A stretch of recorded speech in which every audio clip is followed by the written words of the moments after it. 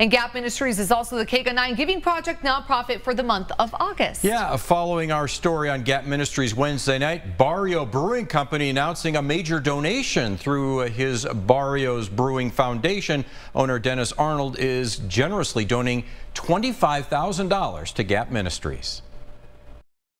We wouldn't be where we are without the support of the community, so this is our way of giving back, because for all of the work that people have put in, making those organizations a success, it was really the community support that got us where we are today, so we're just giving back.